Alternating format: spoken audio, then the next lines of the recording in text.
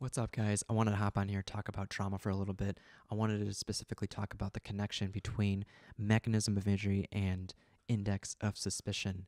And so you guys have talked about mechanism of injury this whole time, and there are a variety of forms of mechanisms of injury, from falls to motor vehicle collisions to diving accidents, gunshot wounds, stab wounds, assaults, battery, things like that. All right, they're all different types of mechanisms of injury. And once you've identified the mechanism, you have to then think about the severity or the significance of that mechanism of injury. How significant was it? For a normal adult, a fall 3 times our height would be considered significant. But that being said, take someone's age into context. If someone was 88, 90 years old and they had a history of osteoporosis, a fall from standing height would be deemed significant. A gunshot wound, a penetrating injury, where where on the body was penetrated? All right, what was used? How many times? How far away? A penetrating injury to the face, the central region, the thorax, would all be deemed very significant. Okay, with a MVC, think about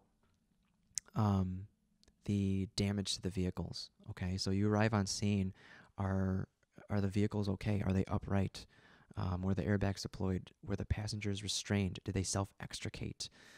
Do you see fluids leaking? Do you see the cars smoking or on fire? Do you see spiderwebbing to the windshield? How fast were the cars going? All that. Was there any intrusion to the passenger compartment? All that plays a role into deciding how significant this was.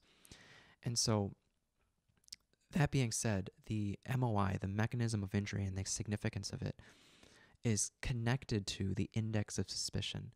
If you have a very significant mechanism of injury, that will lead you to believe that you are highly suspicious of underlying injuries of the patient.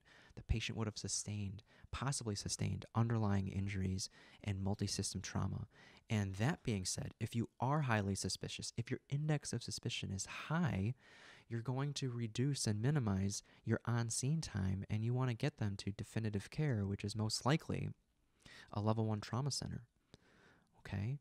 And so if you arrive to an MVC and one of the vehicles is on its side, and they were going 45, 50 miles per hour, they were not restrained, and patient self-extricated, and they're walking towards you, and they're alert and oriented ×4, no complaints of head, neck, or back pain, no amnesia, but you're looking at the scene, and you're like, this is a very significant mechanism of injury that will prompt you to be highly suspicious of underlying injuries and warrants a head-to-toe assessment.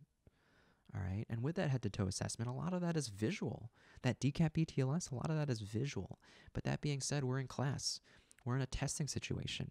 You have to verbalize everything that you're visualizing. And so it might seem like it's taking longer than usual. But I assure you, we're giving you 15 minutes. 15 minutes is a lot of time and plenty of time to get it done. And so I hope that helps making the connection between mechanism of injury and index of suspicion. If you have any questions or comments, leave them below. Thanks.